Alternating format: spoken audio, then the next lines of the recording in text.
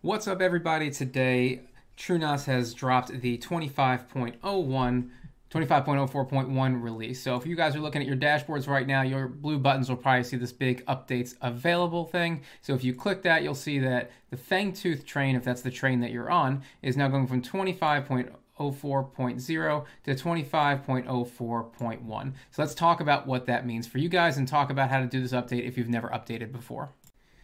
If you guys follow the podcast that Chris Moore puts out, Chris Moore works at IX Applications, IX Systems, and he is one of the main guys for TrueNAS that's been interfacing with the community. He will tell you that something like 132, 139, 190 something fixes have gone into this. The big reason that this is kind of a big deal, this 0.1 update, are for people that really like the real stability of TrueNAS. So, for example, when you go to a 0.0 release, you're getting the brand new, even though it's been pretty well tested, fresh update. So for people that are like, hey, I can't risk my NAS going down, they usually wait for the 0.1 update, especially enterprise users always wait for the 0.1 update. So this is kind of a big deal for them because you're going to see a lot more updates of people going from electric eel to 25.04.1 than probably electric eel to 25.04.0 for stability purposes. But if you've never done this before, what you want to do is you want to apply your pending update. You definitely want to export your password sequence seed and save configuration. I'm not going to do that because it's just a test server, but you want to click the big blue button. And then after that, this is going to restart. I'm going to click ahead and confirm and continue. So now this is going to update. And in the background, I'm going to go and talk about the release notes while this happens. So these are the release notes. And again, you can always get to these by clicking the check release notes thing back here. So when you go to the release notes, there's only a couple things I want to point out.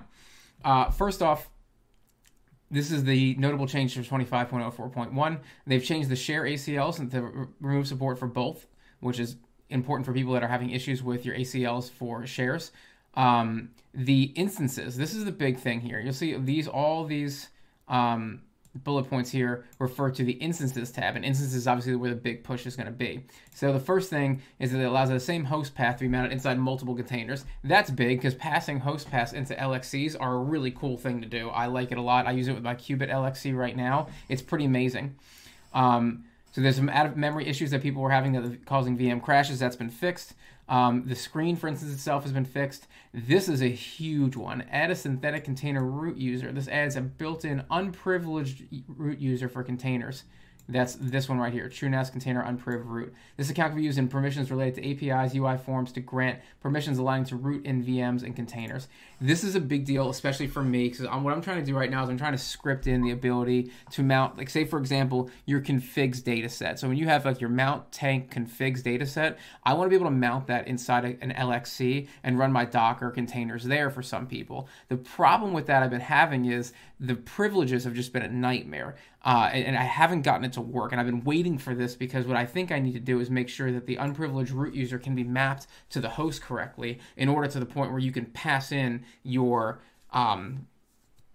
configs directory so you can run, say for example, radar or sonar inside an LXC, but keep its configuration file on TrueNAS in your mount tank configs folder and have everything work with permissions. That's kind of a big deal. So there's a few other things in here. Error handling has been fixed, accidental deletion of IMAP entries have been fixed, and validation for removing zvols from instances. So this is a bunch of other stuff here that's been fixed.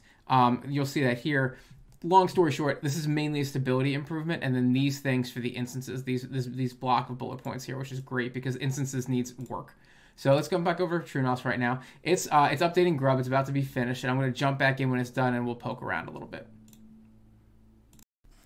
Okay, we are back, and you can see here that now it shows there is no update necessary. So when I go to dashboard here, you'll see my version is 25.04.1.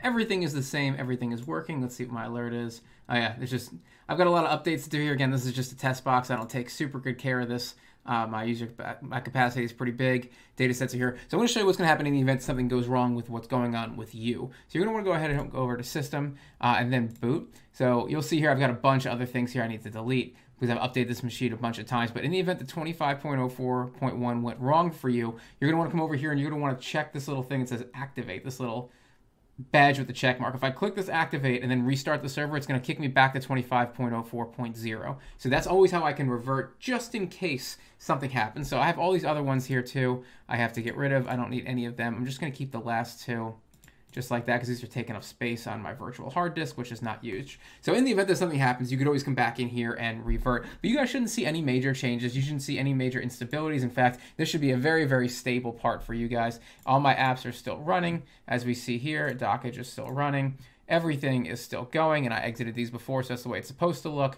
Everything's fine. So if you're one of those guys that's like, hey, I'm scared to do this update, you can watch me do it first, and here you go. Everything's working just fine. I know I have to update all these things. What I want TrueNAS to do is allow me to update these things when they're stopped. That would be great. But it doesn't, unfortunately. I have to start these containers to update them. But everything else is going great. So this is a really quick video on updates. So if you guys see 25.04.1, go right ahead and update. You're going to want to do that. I'm going to be releasing a video in the next few days talking about the major changes to apps that are coming. And that's for the update that's going to be for electric eel users and for the assignable IP addresses per app. So that's a really cool video that's coming. I recommend you guys like and subscribe to the channel so when that comes out, you can be immediately notified. If you have any questions about this, please leave any comments in the discussion below. If you have very technical comments, please leave them in Discord. Thank you guys so much for supporting what we do here at Servers at Home. And if you want to say thank you to me personally, please buy me a coffee.